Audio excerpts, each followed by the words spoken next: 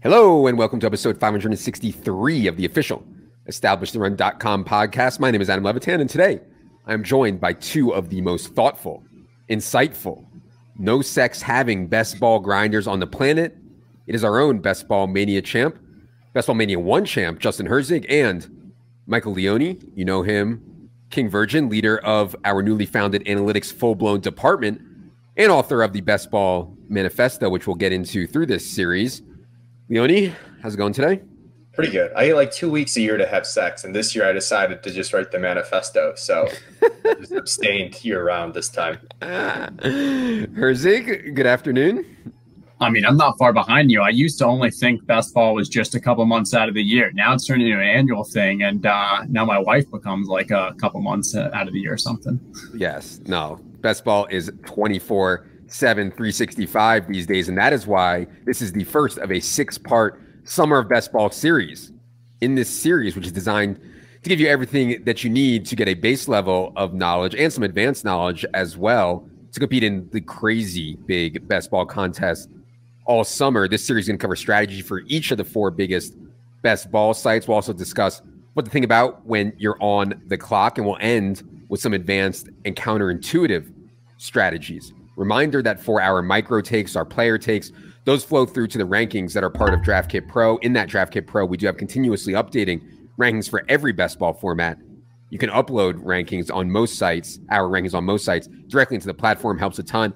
And then we also have a ton of context around those rankings as well. Head to the subscribe tab on EstablishTheRun.com for more details on Draft Kit Pro. It is $49.99.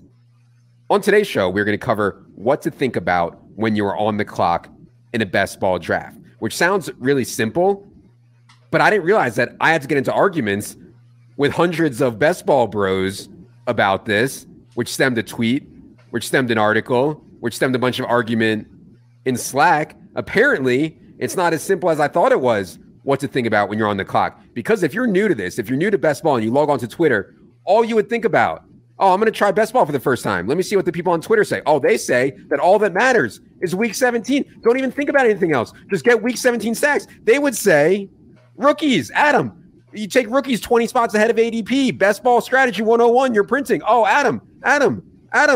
Wide receivers with every pick. That's what you should do in best ball. That is not what you should be thinking about when you're on the clock, in my opinion. And I know, and look, the biggest edge, I think, and a lot of this is knowing where your edge is, right? Personally, me, Adam, I think my edge is in player takes. I do not think that should be everyone's edge. So like last year, I won the DraftKings $333 buy-in best ball tournament. The reason I won was I got Daniel Jones in the 11th round. I got Trevor Lawrence in the 10th round. I had Saquon Barkley in round 2, Ramondre in round 8, Jalen Waddle we were really high on. I got him in round 4, Godwin in round 5, Devontae Smith in round 6, T. Higgins in round 3, Zay Jones in round 15. And these were not random, these were guys that I actually liked. And when I play some of these high stakes stuff, I go for it more with my micro player takes. These guys, Justin and Mike, think about it way, way, way differently where their actual edge is. So Justin, you can retort and reply here. I want to get into some more pyramid stuff when you're on the clock, but just you can retort to me because I know that player takes is not where everyone's edge is or what they should be trying to do. Yeah, and I mean, hey, player takes, it's one of the pillars of the pyramid. It is definitely important because, to be honest, it's actually the most important thing if you're able to get it right. For example, if you were to draft a whole bunch of Josh Jacobs last year, you could have had horrible roster construction, no stacks, any other stuff. It doesn't matter. Like, if you just had a ton of Josh Jacobs, you were probably doing pretty well. The challenge is it's also the thing that is most difficult to predict going forward. So even though, yes, we want to get it right, I mean, there's ways to, how do we kind of most accurately, even if it's not our specialty, because you're right, for you, this is probably one of your strengths, but I think probably only a couple % of people can really say they have a projectable edge for player takes. But if you're subscribed to ETR, if you're using ranks that are regularly updated, if you're either paying attention to the news or paying attention to people that are paying attention to the news, those are ways to make sure that you're at least getting 80% of the way, 90% of the way there. But yes, player takes, again, that's like middle of the pyramid. There's other things we need to be accounting for when we're on the clock. Yeah, and a lot of these edges that we'll talk about are, I think, kind of smallish. The biggest edge you can get is just being right on players. Now, I totally understand and agree that is very, very difficult to do. Leone, any more top level stuff before we get into the actual when you're on the clock pyramid here?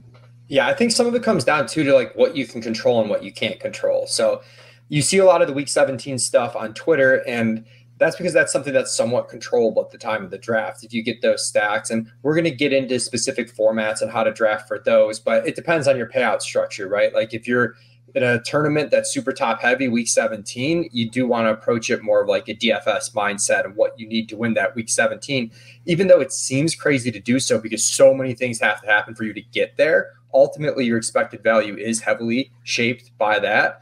But yeah, what Justin said with player takes, like someone like you, Adam, is really good at it, but other people, that might not be something that's super controllable for them to get on the right players, in which case they may want to focus more on getting some ADP value at the time of their draft, making sure their positional allocation is correct, and setting up correlation in smart, simple ways without having to make it real complicated. Right, for sure. Totally agree. Okay, if you have DraftKit Pro, hopefully you've read Herzig's On the Clock article. We're going to put some context, some more context around that article now. And basically the idea of Justin's article stemmed from the tweet that I sent with the help of Leone and Herzig about what I think about when I'm on the clock.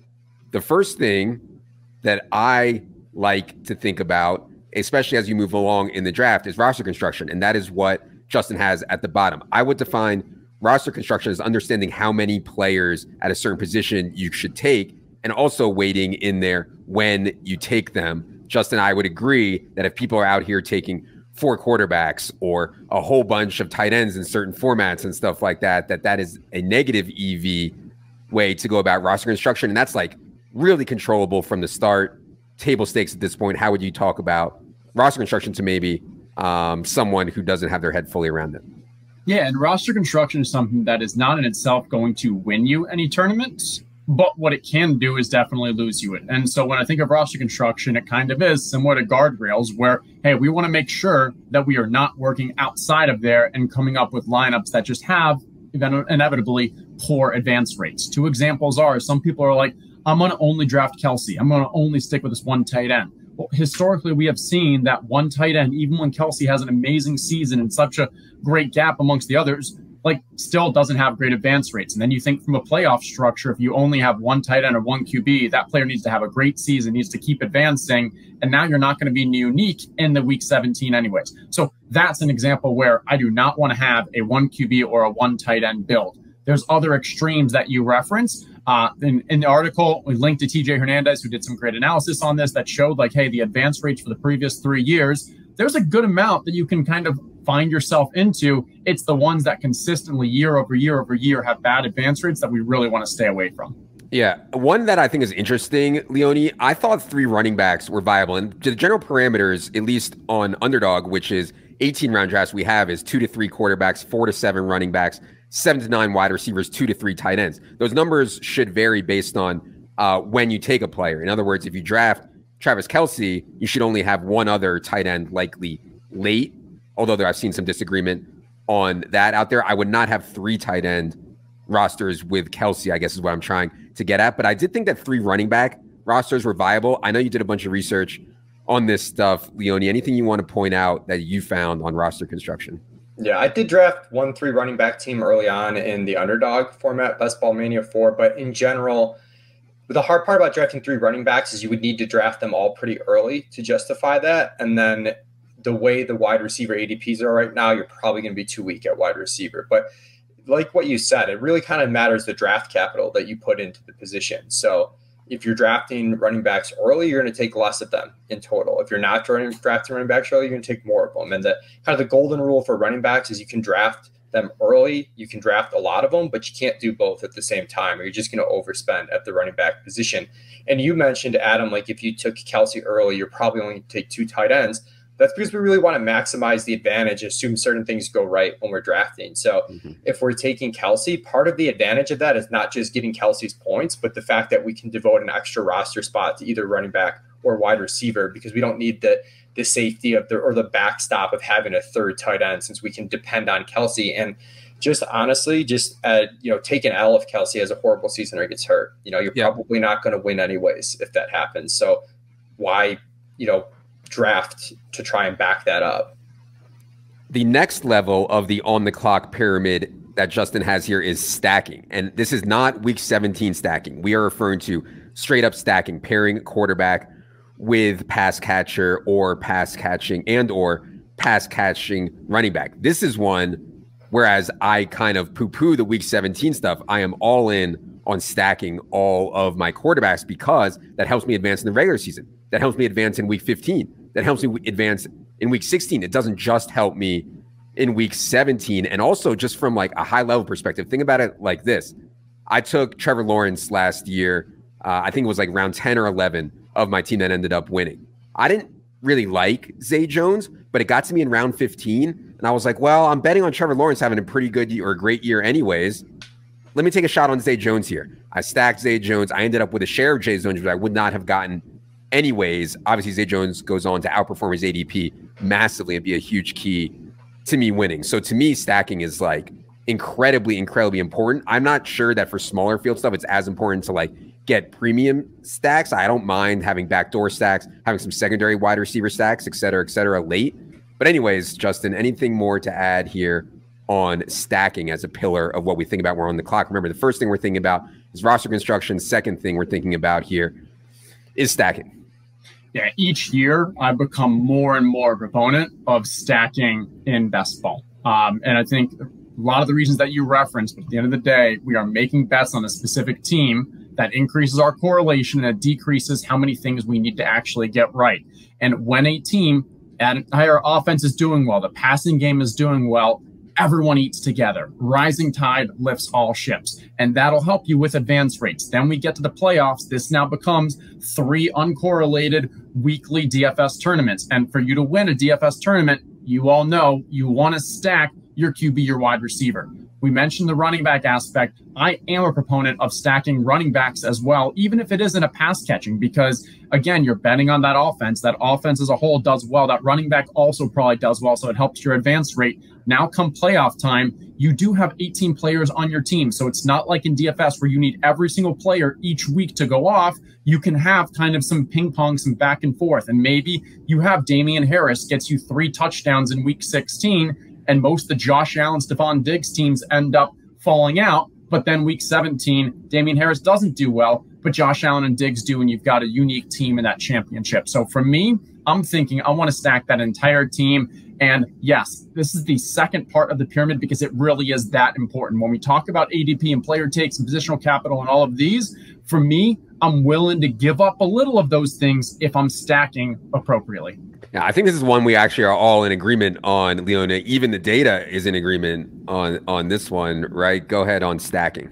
I mean, Justin broke it down perfectly because it's a combination of season-long correlation with the spike weeks. I love how he compared it to DFS, where I think sometimes people are afraid of like double stacks, like T. Higgins and Jamar Chase, because like what are the chances they both go off in the playoffs? And like Justin said, well, unlike in DFS, if Chase has the alpha game, we don't have to use T. Higgins' score. So I think that's important to know. And in general, for stacking, to me, if I ever get to the point where I'm on the clock and it's a position roughly of need for me and it's at ADP or after the stack partner, I'm just taking that stack partner almost pretty blindly because you'd really have to have so much confidence in your player takes to just say, hey, I'm not going to take an ADP value here. I'm not going to take something that's correlated. And one last thing, the data that I looked at, you kind of want to try and stack each of your quarterbacks if you can. It gives you multiple outs for spike weeks, especially if you're in a tournament like Best Ball Mania where you have uncorrelated 3 playoff weeks in a row. So I like to stack like 1 to 3 skill players with each of my quarterbacks if possible. Yeah, for sure. And just go ahead, Justin. One thing I'll throw on top of that 1 to 3 is if we are drafting and stacking T. Higgins and Jamar Chase, stacking those 2 is very different than if you have Daniel Jones and you're stacking Wando Robinson and Hyatt. Because in that situation, I'm more willing to also maybe go grab Darius Slayton, maybe also even grab another, maybe Isaiah Hodgins. Because from a draft capital standpoint, if Daniel Jones has that great passing year, it's a lot easier for those late wide receivers, those late pass catchers to really beat their ADP and all be values, or at least some of them be really good values. Versus if you're already saying, hey, my first and second rounder with Chase and Higgins, you really need those to have elite, highly concentrated offensive seasons. So I'm less likely to kind of go deep into the stack if I'm devoting early capital. All right. The next spot on the pyramid is ADP, average draft position. Now, the reason this is important, and Leone has done a ton of work on this, is because essentially wisdom of the crowds. We think ADPs are relatively efficient. When you have an opportunity to get a guy way past his ADP, it is proven to be profitable. My response is this time of year, I don't know how efficient the ADPs are.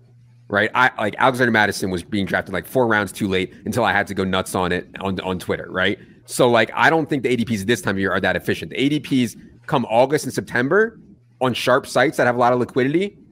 I would agree. Like Underdog last year in September, I thought the ADPs were very, very in line with what they should be. So, anyways, Leone, you have the floor here. I know you've gone full nerd on ADP and how it affects outcomes. Go ahead. Yeah, I think part of it too is you just want to be somewhat attached to the market that you're drafting in. Like there's a diminishing point of returns if you're way different. And even if ADP isn't super efficient this time of year, I think you want to take it into account. But again, ADP is the most objective metric that we have. I would say use some combination of ADP and the ETR rankings, which really like Alexander Mattison, in which case you would be taking him ahead of ADP just by not as much as we would if we didn't bake ADP in. And the other aspect to this too is you're more likely, let's say like you have Mattison ahead of Joe Mixon, you know, at one point in the draft. But if you take Joe Mixon first, you still can get Mattison coming back. And that's what you kind of want to do is build these really big super teams. In general, when I'm on the clock, other things I'm thinking about in terms of ADP value is like not just compare. If I'm on the clock at pick, 50, I'm not just looking at a wide receiver as an ADP of 55 and looking at like the value I'm giving up, but also relative to maybe there's a wide receiver available with ADP of 42. So instead of comparing both of those players to the pick I'm at, comparing them to one another if I'm between the two. Because if I'm taking that wide receiver at pick with an ADP of 55, I'm not giving up 5 spots of ADP value because I'm picking up at pick 50. I'm giving up a full round of ADP value because I could have picked a wide receiver with an ADP of 42. But again, you do want to bake in the player takes, and our ETR rankings on all these best ball sites do bake that in. I honestly bake it in even a little bit more than our default rankings do, more of like a 50-50 type of thing. There are a bunch of sections that go deeper on this in Leone's Best Ball Manifesto. One of the distinctions he makes is real-time ADP versus closing ADP. I go for closing ADP as like a priority. I think Ramondre Stevenson is going to finish in September. This is last year, 2 or 3 rounds higher than I was drafting him in June or July. That is an absolute smash to me. But what Leone is saying is that real-time ADP, aka what the ADP is in the app at the time you're actually drafting, getting value there also makes a difference. Yep. But for me, I go out of my way to try to think about players who will be drafted higher come September, and that's closing ADP. This might be a stupid point and that might seem obvious, but like your real-time ADP value is correlated to your closing line ADP value. So even if you're right on Ramondre Stevenson going up 2 to 3 rounds, if you take him a round ahead of ADP each time, you're capping yourself at 1 to 2 rounds of an ADP value gain. If you're drafting him at ADP or closer to ADP and you get that closing line ADP value, all of a sudden that goes to like 3 rounds of ADP value. Yeah, for sure. And I think one thing to mention is what Leone said earlier on about things we can control. We can control with confidence if we're getting ADP value in this draft, because I can see literally I'm getting 6 picks of ADP value, 1 round of ADP value with this pick. So take that, put it in your bank, kind of, hey, that's great. Now we're hoping that we can also get closing line value as well. When you combine them, great. But again, Levitan's talking about like, hey, he loves the Ramondre. He loved the Godwin last year. He loved the Latavius this year because he's on sharp of things. And it's easy to kind of pick these occasional examples. But for the majority of players and the majority of all of us drafting, focus on, hey, those things you can control. If you see ADP real-time value now, you can lock that in. Yes, let's also look for the closing line too. Yeah. One final thing on that is getting spots of ADP value early in the draft is worth a lot more than later in the draft because those picks are at a premium. So getting someone with an ADP of 48 at pick 55 is pretty meaningful. Once you get into like the 150s and the 180s, 3 rounds of ADP value doesn't even really matter that much. And that is especially important to keep in mind with the correlation thing that we talked about in terms of stacking. Yeah, for sure. And Leone's Best Ball Manifesto is up on the site. You can get way more nerded out on this stuff if you read the manifesto. At the top of the pyramid here, we have had roster construction, we've had stacking, we've had ADP. The next couple are player takes, which we already talked about, and positional capital, which we already mentioned. Also, I don't want to rehash the whole thing here, Justin, but player takes and positional capital, what do you think the people need to know? Yeah, I mean, player takes, I think we really touched on it. At the end of the day, if you've got takes, it's a lot easier to, I will say it's a lot easier to fade a player successfully than actually be above market on a player. So if you do have a player that you fade, you see something, feel free to avoid that player. Odell Beckham, easy example this year. I'm probably going to end up with 0% of him, other than maybe Lamar Stacks or something. But player takes, most number one is just get rankings, follow the rankings, upload the rankings regularly, pay attention to the news, or follow the people like Levitan that are paying attention to the news for you. That's an easy one. Yeah. Let me just jump in there real quick before you move on. I just wanted to say that the fade is always easier because most football players get hurt, fail. I mean, there's way more downside outcomes than positive outcomes, especially at the top of the draft. So like, last year, like Michael Thomas, Deebo Samuel were, to me, examples of like really, really easy fades, but I was likely to be right there anyways, because most players end out failing. So anyways, I totally agree with Justin that it's way easier to fade a guy than it is to like pinpoint a guy who's going to go off. But anyways, go ahead, Justin.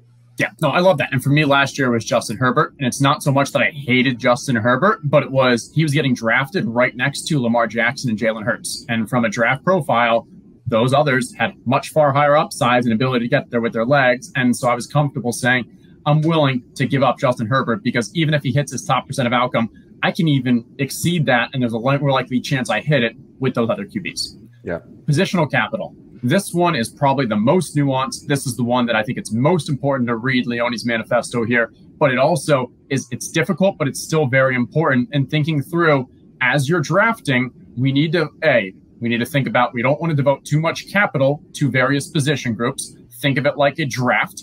Leone, I'll leave you that one because I know you talked about that one very well. But before we get to that, I think as well, as your team tells a story, as you think about what needs to happen, you're drafting like you're right. You're devoting the right amount of capital to various positions and stuff. This is where we really consider, what does the draft board look like this year? The more you draft, you're going to get a feel for where you like drafting positions and where you like fading positions. For me personally, I think the positions, the ADPs of around 90 to 140 are wide receivers that I really just do not like.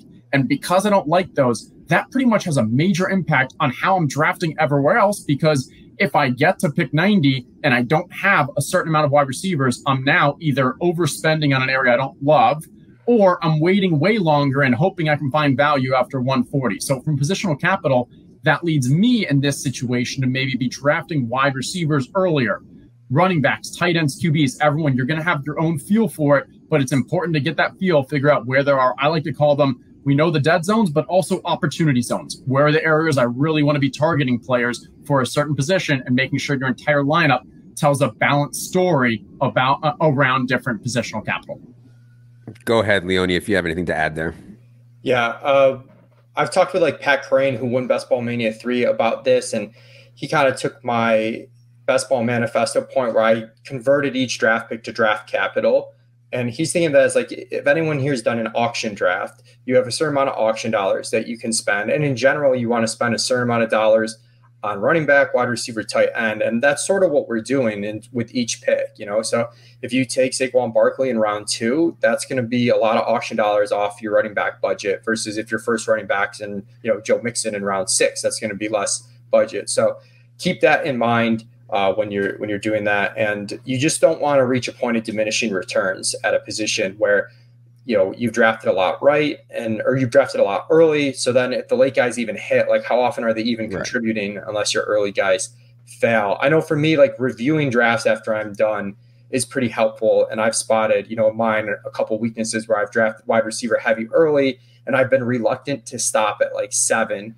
Just because historically I like to get a lot of wide receivers, but because I've invested in them so early, I probably should have stopped at 7 on a couple of those teams. It's so funny. I see people all the time commenting on other people's teams, and they're like, "Well, yeah, you took Lamar Jackson in round 3, but you only have 2 quarterbacks. What if he gets hurt?"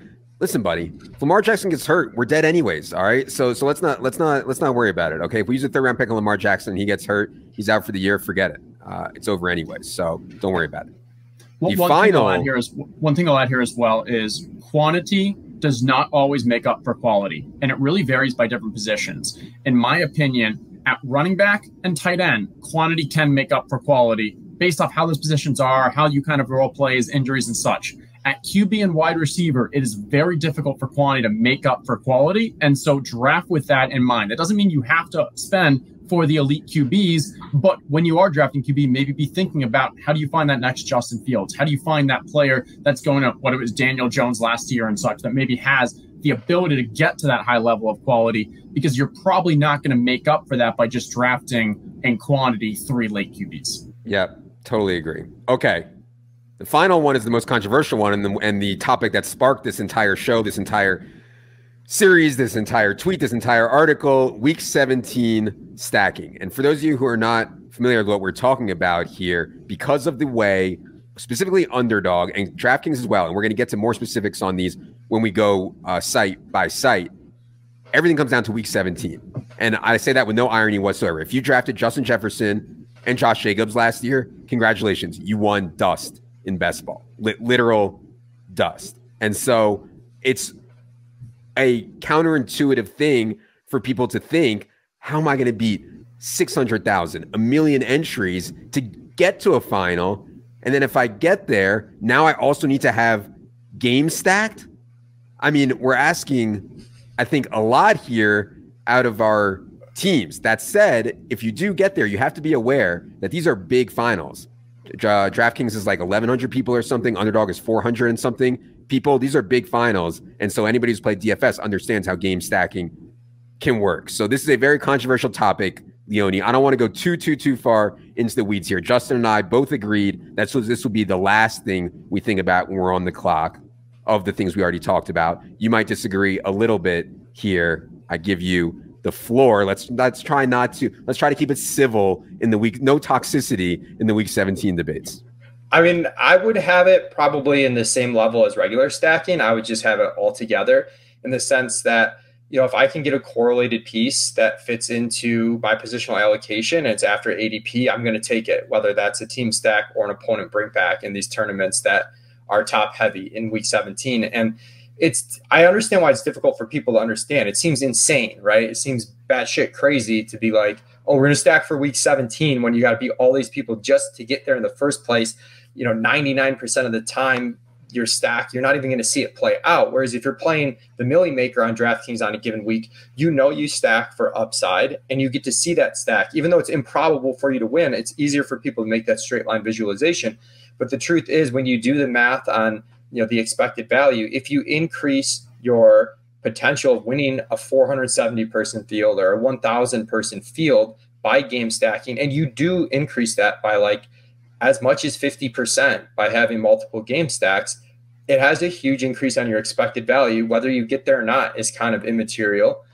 So it's pretty important. I do think these things happen, you know, just due to randomness more than you'd expect anyways. Like I drafted 5 teams before the schedule came out, and 4 of them had Week 17 game stacks. A couple of them like huge game stacks. Only one of them had no game stack. So my thing is, like, I just don't think it's that hard to do. I think it's made to be complicated. There are some people that out of the gate when they're drafting, they're trying to set up a specific stack. I am not one of those people, but I think if you're flexible enough, and I'm pretty flexible because I really like getting ADP value, there's going to be ways for you to get that correlation. You know, if you drafted a Herbert stack, you know, we're ahead of ADP on Keenan Allen. And if you drafted a Herbert Keenan Allen at the 4-5 turn, maybe someone like Cortland Sutton, who we like a little bit better than ADP, you're going to, in the back of your mind, know like, oh, I'm probably going to take that player because the Chargers in Denver play Week 17. And it's not going to change my roster construction or anything. It's just, I'm going to take him over a similarly ranked receiver at that point in time.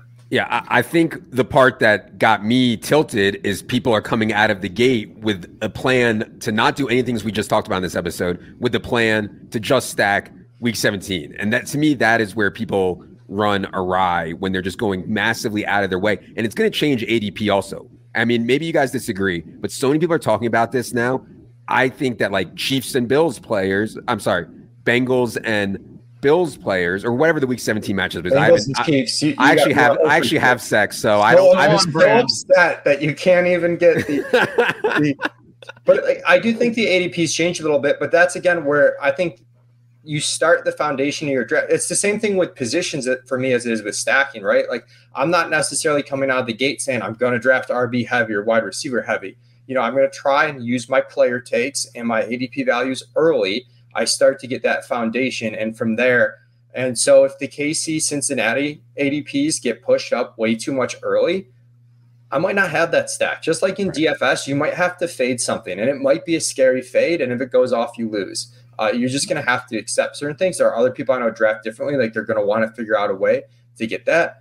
But I did find in my research that like if you have 6 to 9 players that are game stacked for week 17 is sort of the optimal range. And that's kind of a total of same team pass catchers and opposition skill players. All right, Justin, go ahead. I hate that I have to push back on Leone because I am all on team 17. I mean, week 17. My initial Best Ball Mania team had a final week correlation. I think it was Matt Ryan, Julio, and Kelsey. But the one thing I need to push back on is there's a specific reason why this is the top of the pyramid and not part of the stacking area. Because I think there is a common misconception that, okay, stacking week 17 is just as important as stacking my actual core team.